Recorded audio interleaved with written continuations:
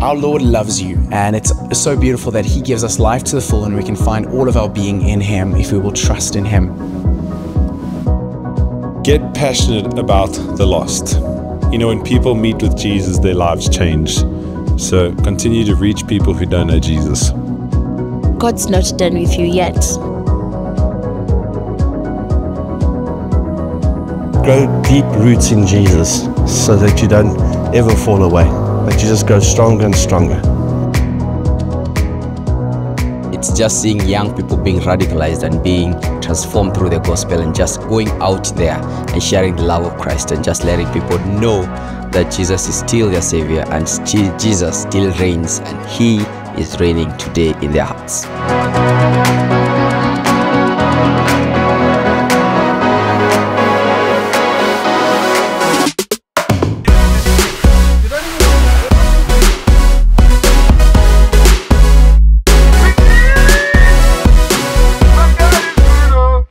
Thing that really stuck with me through this trip is to see how people just giving their lives to the Lord. And the question I'm asking myself is, when I get back, how do I make that and the passion that I've seen in evangelism real in my community, and to see people get saved? How people actually love the Lord. Yeah, there's such a genuine love for the Lord. Yeah, it's not a fake one where we often see at home, but there's a real genuine love and desperation for the Lord, and just to see the Lord come through in these people's lives.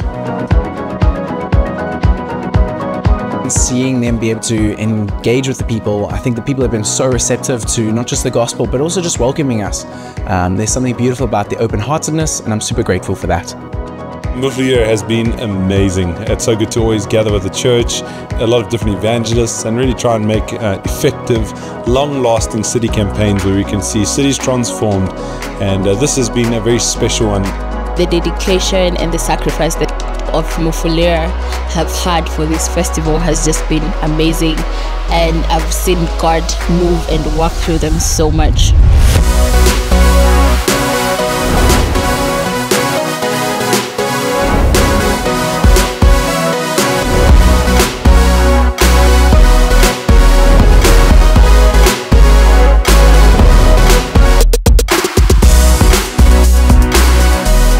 It has basically introduced me to a group of beautiful people and loving people of God.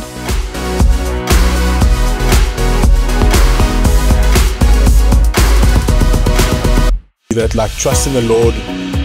There are times may be tough and things might not go your way.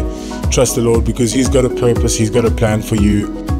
Mufulira has really blessed my heart. It has really transformed how I think and view ministry and evangelism to the local people. It has touched my heart. My life will never be the same because of Mufulira. It's for Jesus.